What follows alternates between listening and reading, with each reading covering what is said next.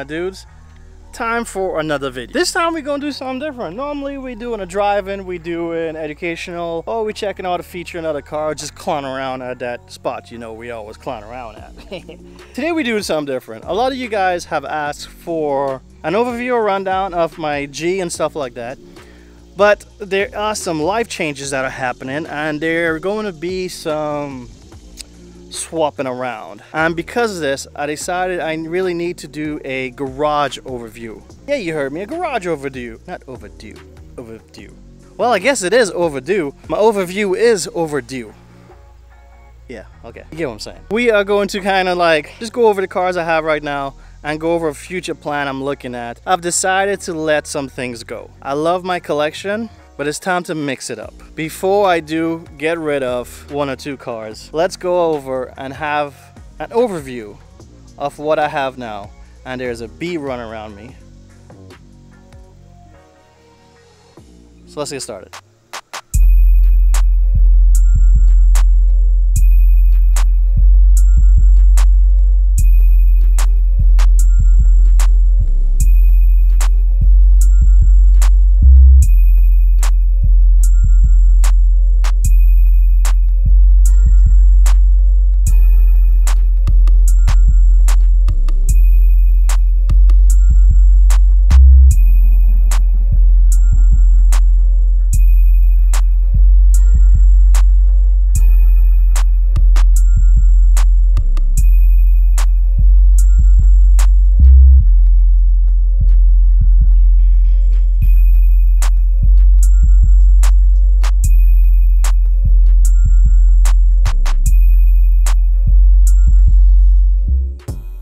What'd you think of that little montage?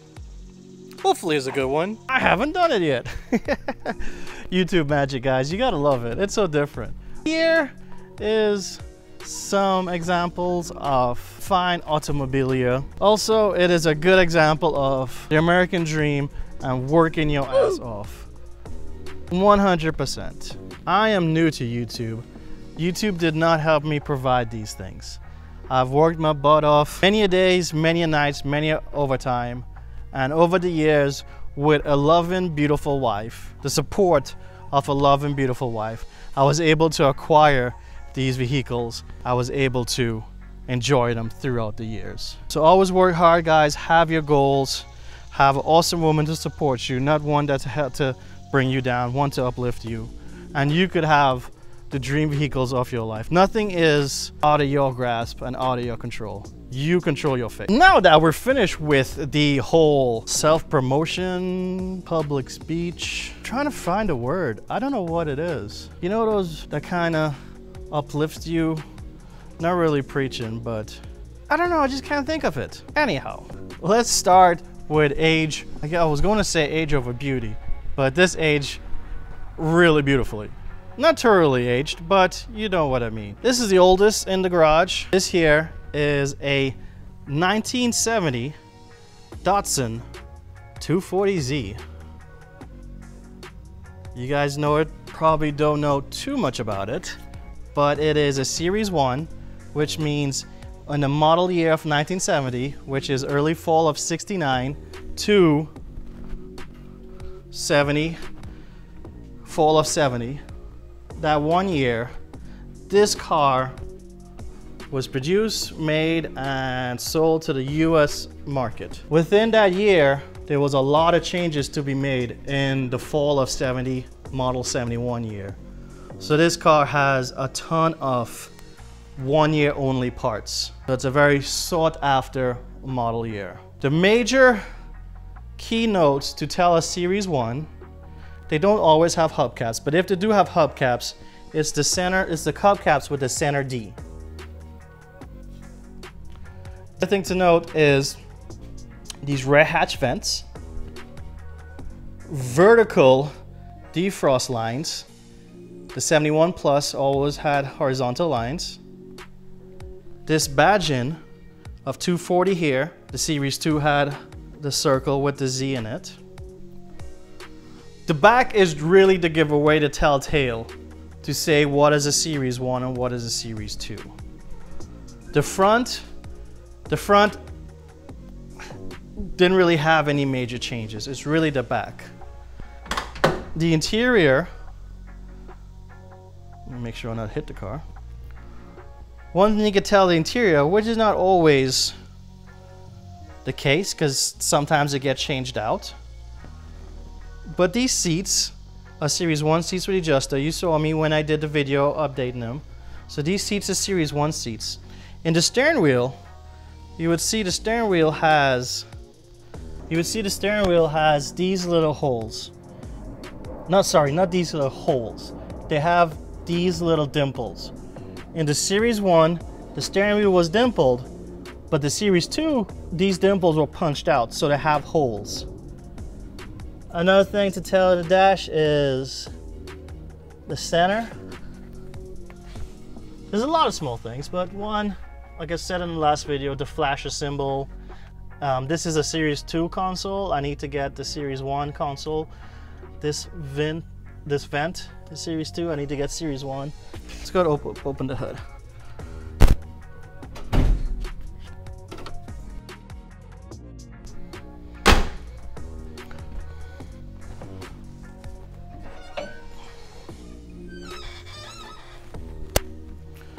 The Series 1 airbox is like this. So this is a quick overview. You'd see in some of my other videos how over time I slowly bought parts, updated parts, and just tried to make it as clean as possible, as OE as possible. They may not be OEM parts, but they're definitely OE parts. Let's get a view from the other side.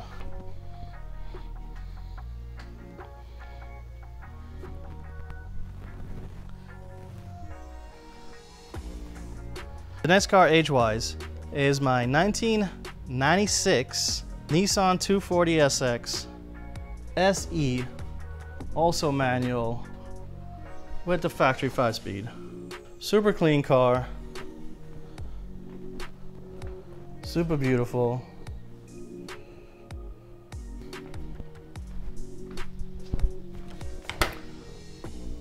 Just check out this interior. Look how clean that is, guys. The white gauges from back in the day. Remember?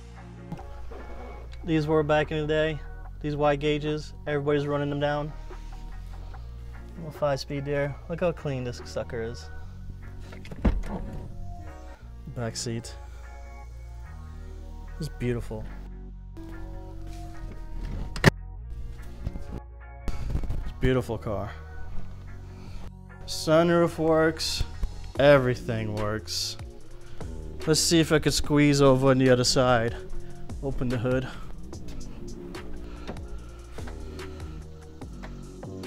Look at the door card. How beautiful that door panel is. 130 original miles. Let's stretch down in here. Ugh.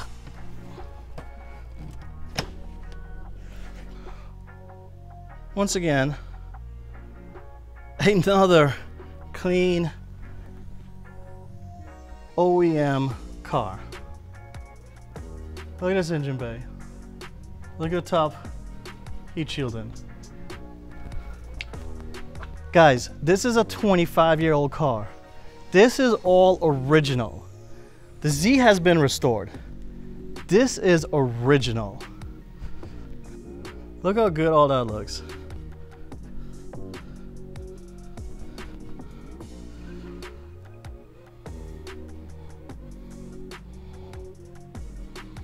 And next by year, we have it, the one, the only, the grocery getter.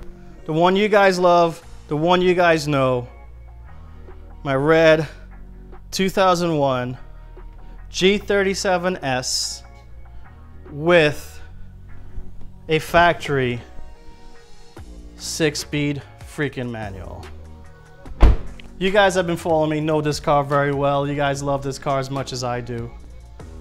We've been through this with this vehicle, us, both of us, some of us, all of us. over a number of years, building it up and working it up. It's kind of funny. My daily is my most modified car. I'm supposed to, well, not I'm supposed to. Normally, you would actually have a weekend car that's more modified than your daily. So if anything happens, yeah, it's down, you know, you can fix it and stuff like that. But actually, it's so weird that my daily is my most modified car.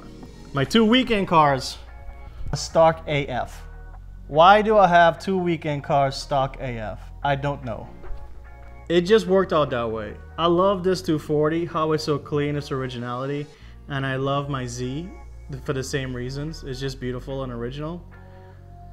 It does boil down to having 2 weekend cars that are original. I need to have something modified. Anyhow, move on to the next one, which actually isn't a cage. It's a 2-wheeled vehicle. And here it is. This is my 2016 CVO Breakout from Harley Davidson. This thing is so much fun. I've had it for about 4 years. I don't use it as much as I should, but it is just totally awesome. Some few key things on this that makes this totally more badass than any other, well, not any other, but most other Breakouts on the road. This is a popular mod though. These pipes, which are loud AF, these pipes are some Van Hines high radius pipes. But the biggest thing, the biggest modification to this bike was the actual engine. The engine was originally a 110 cubic inch engine. The modification went with the Screaming Eagle 117 CI kit, which entails new heads, cams. I don't think that the top covers. Bunch of springs. The entire is a stroker kit that's pulled on the bike, retuned to bring it up to a 117 CI. Yeah, let me get on this thing. 117 CIs. That's almost a 2-liter engine, a 2.0 cc engine. So this bike almost has an SR20 in it, the size of SR20 equivalent engine. It has so much torque, it's loud as hell. We'll pull some car outs and we'll check it out. But it's so comfortable. It's a big fat boy. It's one of Harley's muscle bikes. The CVO part of the bike is Harley's custom vehicle operations, Harley's own customizable arm within themselves. So this is a customized version from the factory.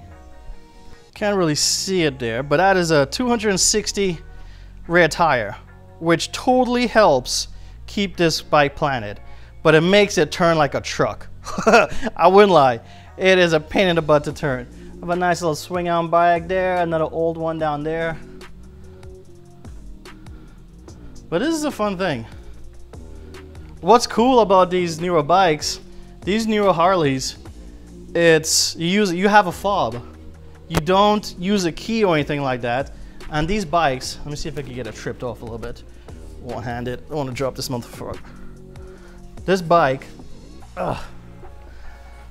has a factory alarm. I have the key in my pocket, so it's not going to trip, dang. But normally, if anybody that didn't have the fob on them, if they tried to sit or raise or shift the bike, the bike would actually chirp. And if they don't put it back on the side, it'll keep chirping until the alarm goes off. And then last but not least, something that's custom that doesn't really have a model year is my drift trike. This little thing, also a manual, suicide shift I put on, has a clutch on that side, brake on that side. When I first got it, didn't have any brakes, so I got a air fork put on and some disc brakes that are hydraulic, because the cable ones is just so hard. It has a 125cc Lifan engine. It's I think an Indian engine, not Indian like the U.S. chopper, but Indian as in like from India, I believe. So it has a 125cc 4-speed engine, no down, just 4 up, which is weird, I know. You know, you normally go first down and then the rest up, up, up. And then that's a crank. It says a manual kickstart with a, I think it's a 52mm motorcycle exhaust. Solid axle, of course, because it's drift. And it's fun as hell. So, we've driven the 240 before. We've driven this before. We've driven 240Z. It's funny because when I start talking about 240s, now I have to specify 240Z versus 240SX. So before, when I used to talk to my friends about my 240, they know I'm talking about my Z, because I've had this Z since 2008. I've only had the SX for almost 2 years, a little over a year. Now I have to specify if I'm talking about the SX or the Z. We've been in the SX, we've been in the Z, we've been in the G a lot of times. Let's go ahead and pull the G out.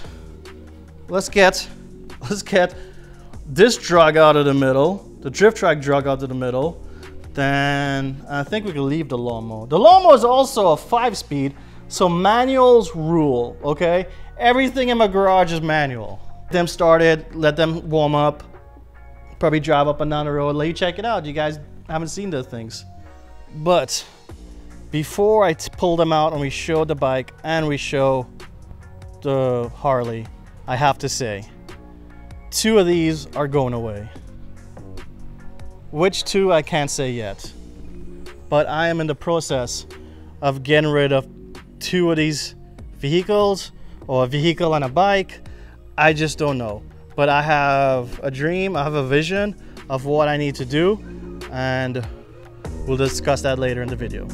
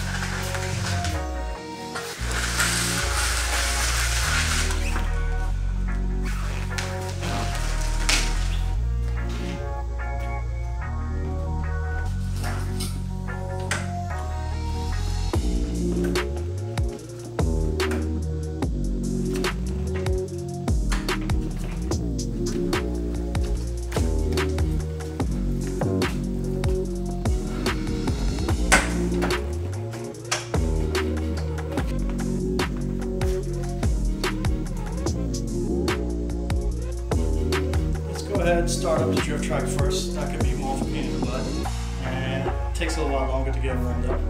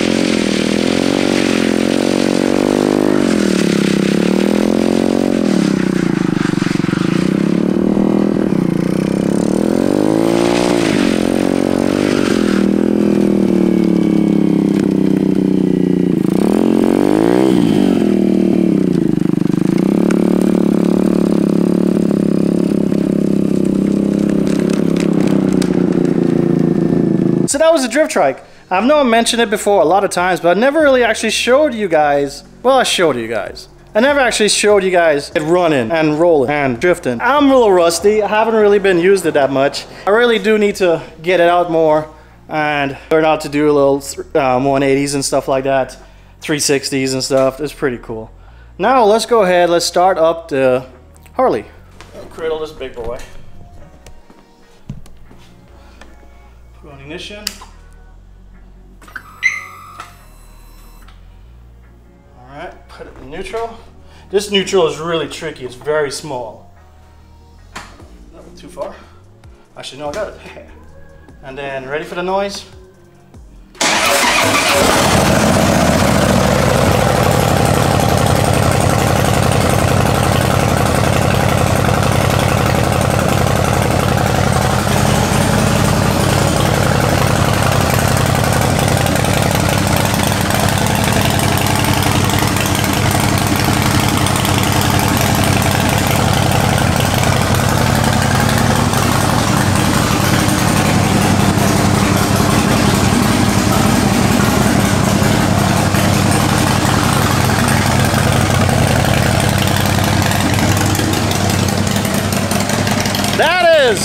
American Iron.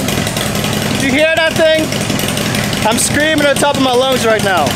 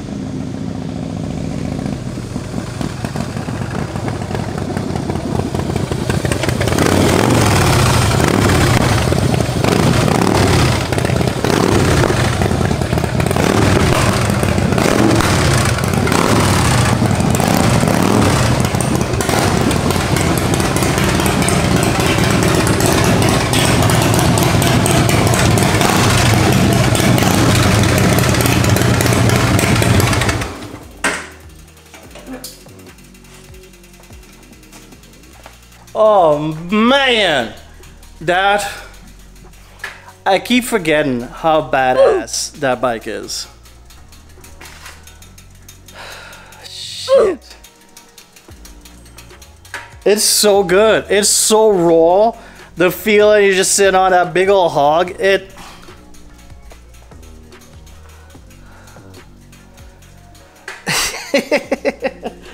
Ooh, hopefully the audio was good for you guys. I mean, it's so dang good. Disturbing the peace up in this bitch. Anytime I take this out, the neighbors love me. These straight pipes, the big stroker engine, they love me. Which kind of brings the somber, sad part of this video, where I've mentioned earlier that unfortunately 2 vehicles gotta go. 2 vehicles gotta go because I always wanted a 510. A Datsun 510. I've mentioned it many times on the channel. I've brought it up before. And I've always seen 510s come up and go on the block, on bat, or sometimes just plain old private sales. And I keep missing the chance to own one because my assets are tied up in all these vehicles. Now, don't get me wrong, I do love all these vehicles and I thoroughly enjoy them. That Harley, when I used to work at an office building, I used to always take my Harley out on a Friday or something like that. Nice, when it's nice out. Enjoy the commute and everything. It's so much fun. But I've always wanted a 510. Truth be told, I've always wanted a 510 over a Z. The thing is, in Tennessee, there are no 510s, nowhere. I've only seen one 510 in the 20 years I've ever lived here. Go over to the West Coast, they're everywhere. 510's crazy. Florida, here and there, they're a little sprinkled. Just nothing, just dry. I just haven't found any here. I really wanted a 510. I really do always love the 510. A while ago, when I got the 240, I taunted the fact at fixing it up and selling it and selling the bike. And honestly, I think that time has come. Who knows, I might even get rid of the drift trike. I'll get the carburetor working good and just sell the drift trike also, you know? I don't know. But I know that I want a 510 and I need a 510 in my life. I really do.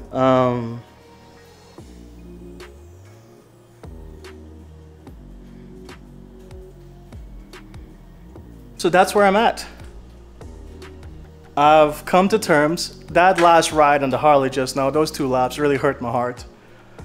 But I believe it's time to sell the bike, and it's time to sell the 240 and try to finally get my 510. I love the 240. I love the bike, but there's absolutely zero reason to have 2 factory OEM weekend cars. A weekend car needs to be something nice and fun and enjoyable. Yes, the 240 is nice and fun and enjoyable, but it's not boosted enjoyable. It's not loud enjoyable. It's like Sunday cruise enjoyable, which Sunday cruise isn't bad. And I could always take this off for a Sunday cruise, but sometimes you just don't want to ride a bike. Sometimes you want to have a car. And unfortunately, the 240 and the bike's gotta go. It pains me, it truly does. But to find my dream car, it's silly. A square, boxy, ugly old 510. Gotta get rid of them. And my wife is behind me, as usual. Awesome woman. I love that lady so much. But she hasn't batted an eye on anything like that. She knows I work hard. I deserve some toys. She's supporting me with the decision. In the next 10 years, this 240 is going to be ridiculous. This SX. The price, the condition, like it's an OEM 240 25 years later. You don't see them at all like this. They're all drifted out, broken out, quarters all messed up. This bike, holy moly, this bike is so nice. The wifey doesn't want to get on the bike. There was only one time I was able to get her on the bike. I even have sissy bars with a padded backrest, and she still didn't want to get on the bike. So the bike is something I alone could enjoy, but in the 240 I could take her along with us and she could enjoy the ride with me too. So the plan is, unfortunately, sell the 240 and sell the bike. I have crazy high ceilings, so I'm going to get a high lift door put in, so the garage door, instead of comes up this way, it'll go all the way up before it turns. And right where the cross beam is, that's 7 feet. That's how high some 4-post lifts are. So I'm going to get a 4-post lift in here, and we're going to be able to store 2 cars in this garage. But for these 2 vehicles, my goal is to get a high lift door, 4-post garage, and hopefully one day a 510 on top or below the Z. Am I making a mistake? What do you think? Put in the comments, what do you think? Which combo should I sell? What should I keep? Should I keep everything? I really do want a 510. But I do also like to hear what you guys' thoughts are. So please, if you can, go ahead, post in the comments what you think. Don't forget, while you're in the comments, hit that like, hit that sub, guys. Let's grow this channel. Let's actually try to make some money off of YouTube so I can really blow up this channel, blow up this garage, and do some cool stuff. I already had one giveaway. Hopefully the channel grows, I can have more giveaways for you guys and share the love, you know? I always talk to everybody. I'm not a fuckboy. I don't do crazy stuff like that, so I don't get fuckboy views. But a lot of you said that my channel helps you all, entertainment-wise and DIY-wise, or learning-wise. So let's keep this train rolling. Let's say goodbye to the 240 and goodbye to my hog. Golly, I'm gonna miss this the most. The 240 I'm gonna miss, right? Because I really wanted to troll people on a factory-ass 240 when they get scarce. I'm gonna miss my hog and I'm gonna miss my 240.